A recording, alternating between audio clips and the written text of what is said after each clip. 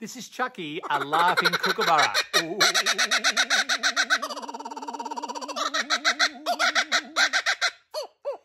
And a very common resident in the city of Manningham. Did you know that kookaburras are Australia's largest kingfisher species? They've adapted for dry, arid environments. Highly intelligent birds. Often called the bush alarm clock. They're the first bird in the morning to make a sound. The most famous sound of the Australian bush.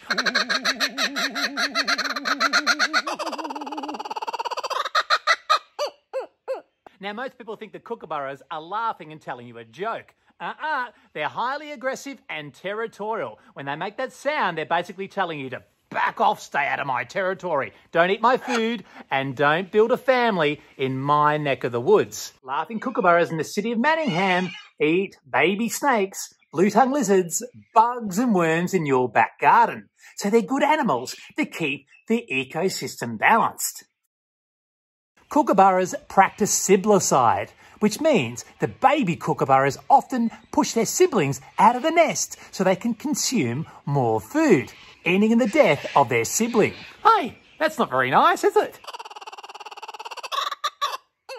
You can tell Chucky's a male. He's got blue wings and a blue backside. Boy kookaburras usually have bigger, fatter, buffy heads, and females have narrower heads with a longer brown mask across their eyes.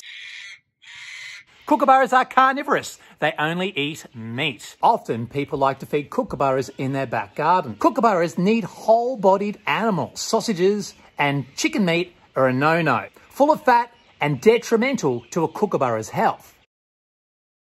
Kookaburras are great to have in your back garden or in your schoolyard because kookaburras eat up all of the baby snakes. A snake is no match for the bill of a kookaburra. Kookaburras work as a family group. They're highly social. Often, baby chicks from last year have grown up. They won't breed, but they'll help the mum and dad to raise a new family. That is cooperation.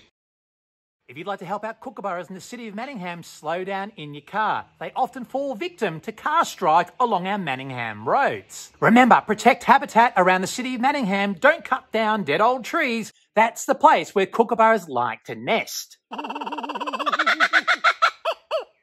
Avoid using rodenticides and mouse baits because poor old kookaburras eat sick and dying mice when they've been poisoned and they can die as well. What a great idea to encourage kookaburras to live in your own back garden. They keep the balance, they eat up all the baby tiger snakes and eastern brown snakes, and they eat up all the bugs as well. What a great animal.